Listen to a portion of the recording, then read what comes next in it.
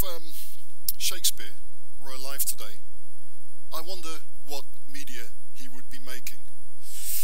I believe he may well be making multiplayer video games, or iApps, or even transmedia experiences, because while he was alive, he worked across many media that were available to him.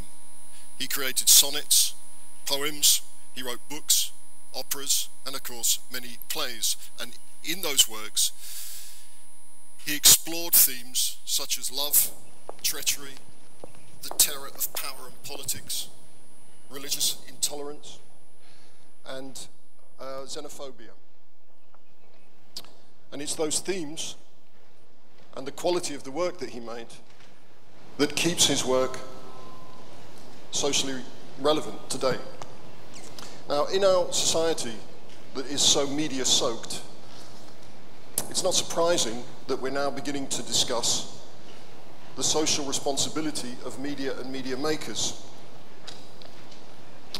But in raising those questions, we also ask a number of others, which are difficult to address. One of which is it reasonable and is it correct to require that creatives, whether they're game makers or television makers, film makers, or media makers of any sort, should be responsible, socially responsible, during the process of creation? And a second question is in how far we should try and preempt media works that may prove to be socially irresponsible. Because storytelling has always been one of the main ways that humans have learned to understand the world around us.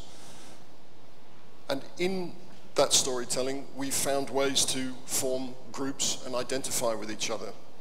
And in our entertainment today, we see love stories, romantic comedies, science fiction thrillers, ghost stories, political dramas.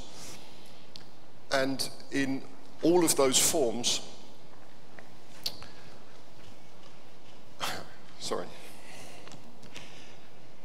and in all of those forms, we're finding the same kind of exchange of ideas. And of course, within that entertainment, we also find exploitative media, the most obvious of which would be pornography. And that is seen in general to be an impoverishment of culture. But I would not like to be the censor that would have to decide exactly what is poverty today or what is pornography. I wouldn't like to be the censor that would have to try and make sense of what would be meaningful culture. And in the same way, I wouldn't like to have to be the policymaker that would try and form an idea of what would be socially relevant media.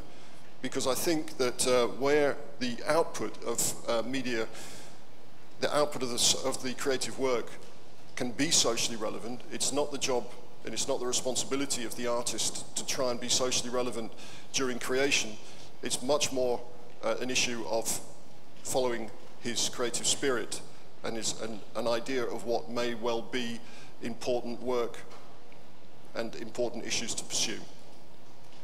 Thank you. Thank you very much, Ian. Thank you.